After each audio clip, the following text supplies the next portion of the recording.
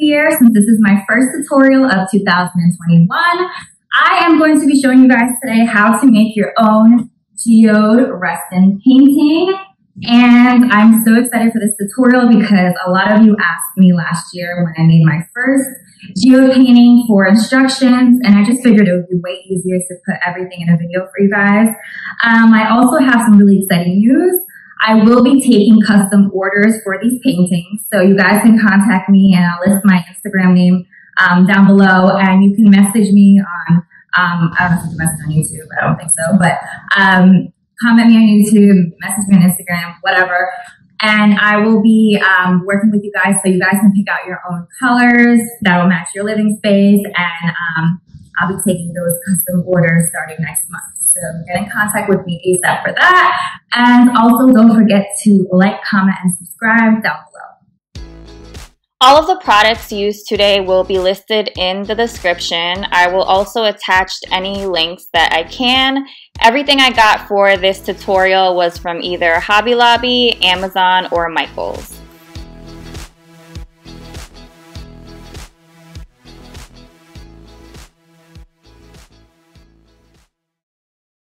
So the first thing I'm doing is sticking my painter's tape to the back of my canvas so it doesn't get messy in the back. And you're going to do this on all four sides of the back of the canvas. I'm taking my hot glue gun and I'm just going to create borders with the glue. So these borders are going to be what you put your fiberglass or your crushed glass inside of. So this is just going to help your glass not move before you secure it on there with your resin. And guys, I'm going to mention this a few times during this video. This creation is your own, so you don't have to do exactly this placement. You can really put your glass wherever you choose. So just think about where you want your glass to be placed and just kind of visualize how you want your paintings to come out, and go ahead and create those borders.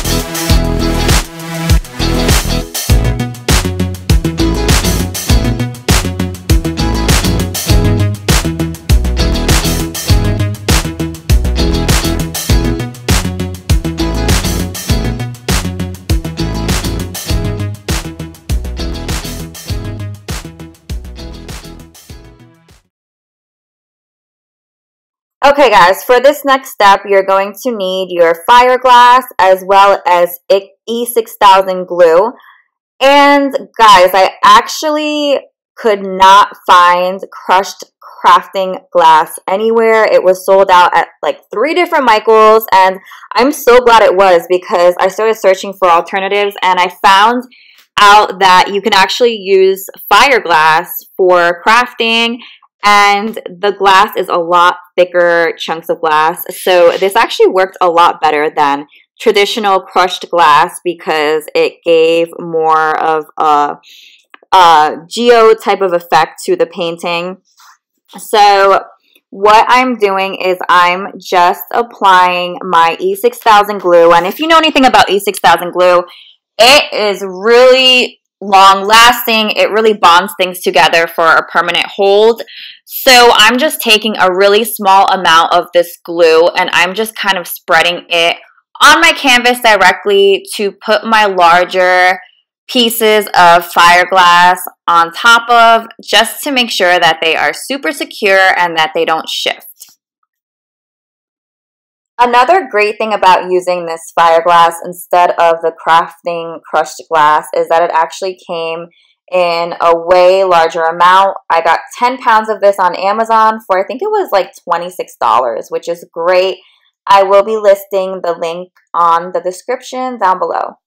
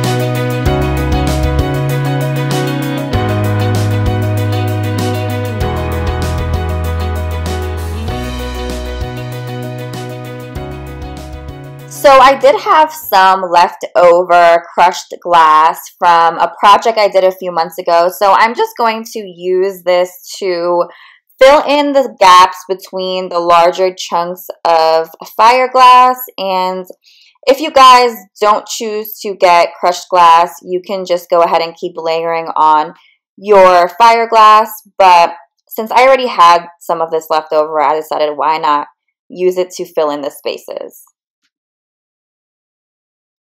And now I'm just going to take a dry paintbrush and just kind of sweep in any fallout into my glue lines. So another product I found on Amazon that I really liked were these clear quartz crystal sticks that came attached to a string. So what I did is I just went ahead and cut the string and poured the sticks on my canvas. And now I'm taking my glue gun along with my E6000 glue, and I'm just going to glue these sticks kind of facing upward, and I just want to create this effect that's like a 3D geode coming out of the canvas. So I'm just going to take anything I could find, some cups, some sticks, just to help set these crystals in place. And once I have them glued on my canvas, I'm going to let them dry for about 2 hours before moving on to the next step.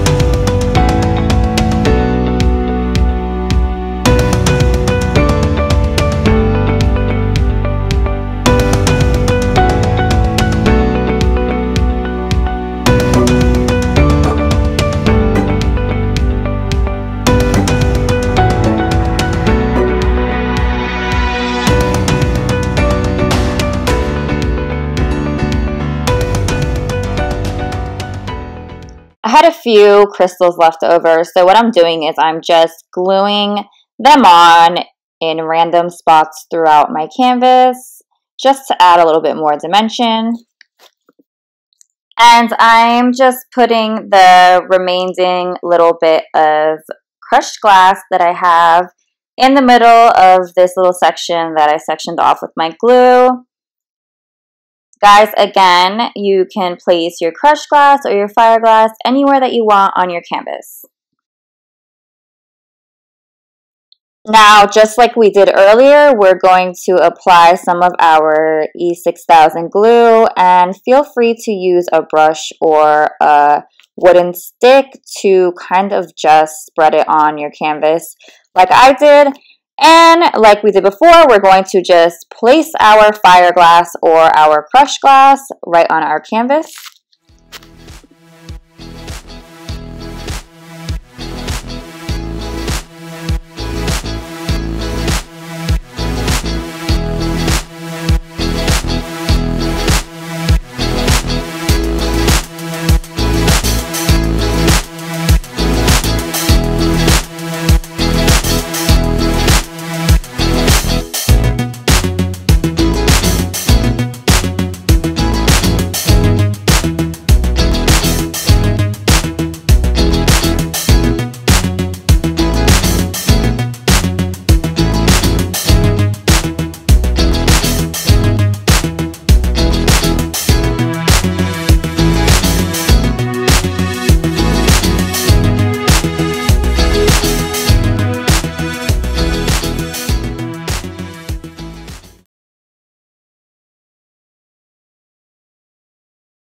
And just a quick tip, guys, do remember to remove any excess glue that might get on your canvas. This happens when you use your hot glue gun. Sometimes there's some strings of hot glue, and that'll just make things messy when you pour on your paint. Alright guys, now we're going to get into mixing our resin. And if you have no idea what resin is basically what's going to make your painting look shiny and professional, and it's going to hold your gems in place. So you're going to basically take the 2 bottles that your resin comes in, and you're going to pour the contents of each bottle in a different cup.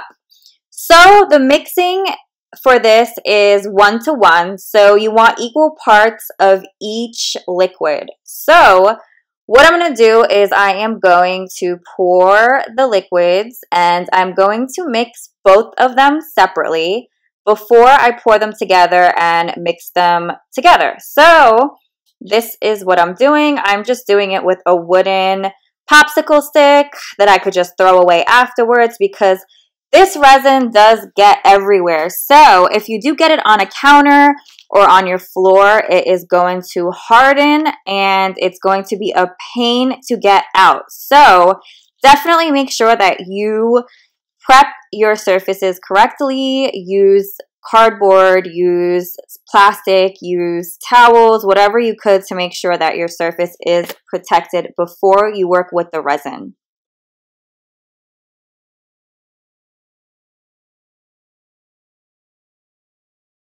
Once we have our clear resin mixed, we are going to just pour a generous amount over anywhere that we place our gems.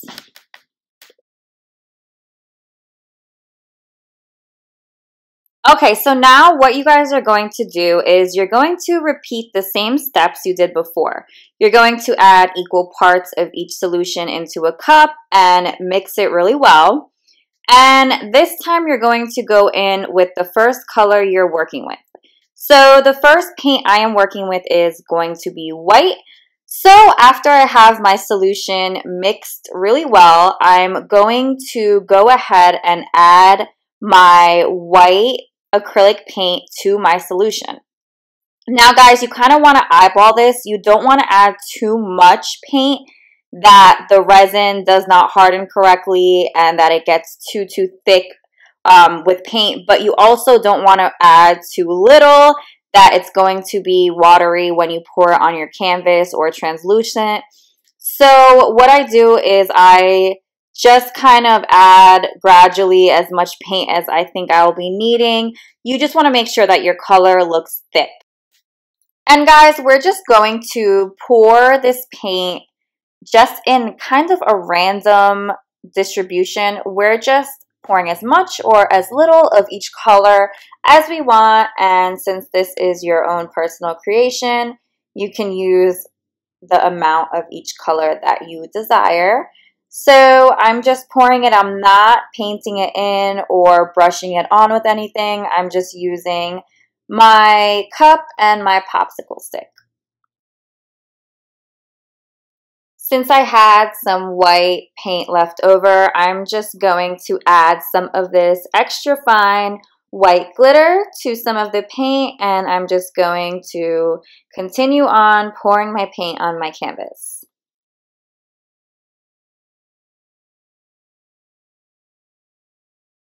And you are going to repeat these steps for every color paint that you are using.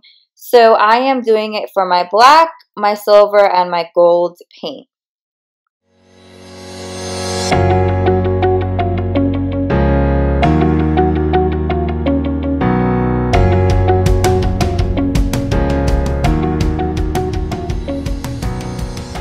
Now, once you have all of your resin and paint on your canvas, you are going to take your hot gun and start applying heat to your canvas. And guys, use this with caution, because the first time I made a painting, I had a ton of burns all over my arms and legs. So this gun gets really hot. Just make sure that you don't get your fingers under the heat.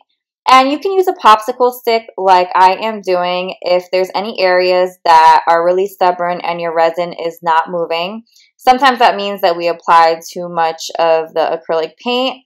So you can go ahead and use that popsicle stick and then apply that heat directly after. So we're applying the heat until all of the colors look blended together in a marble type of look.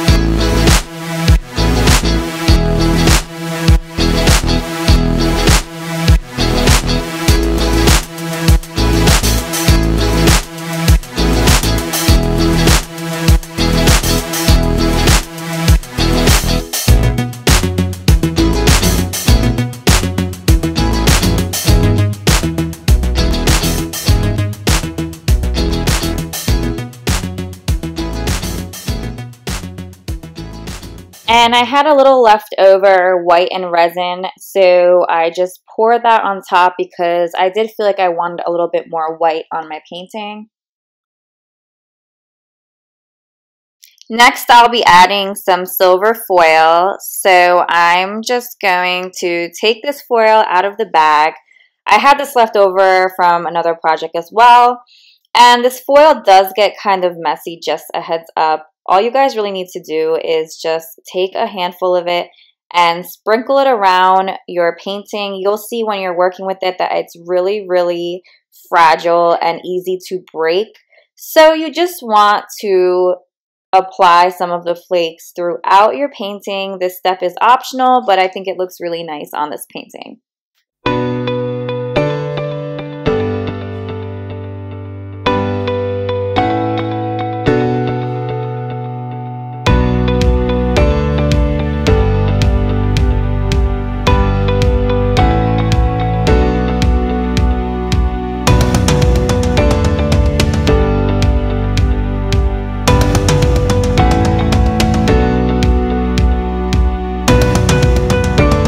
Alright guys, so it's the next day. I let my painting sit out to dry overnight, and now I'm taking this metallic paint marker that I found at Hobby Lobby.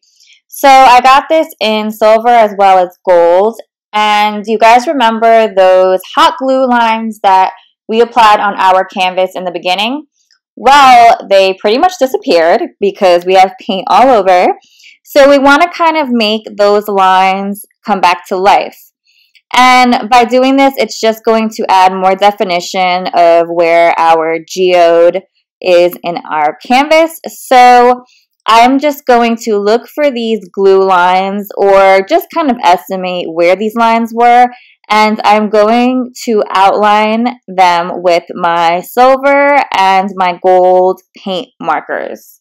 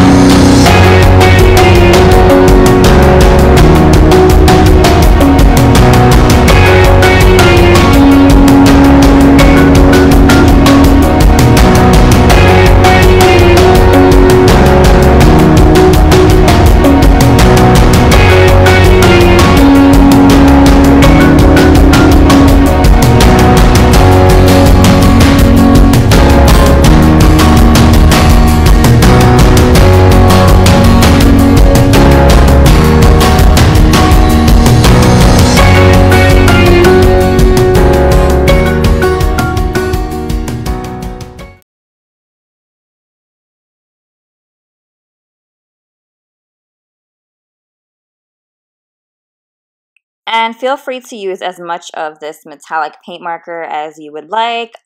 I'm just brushing some lines lightly throughout my painting.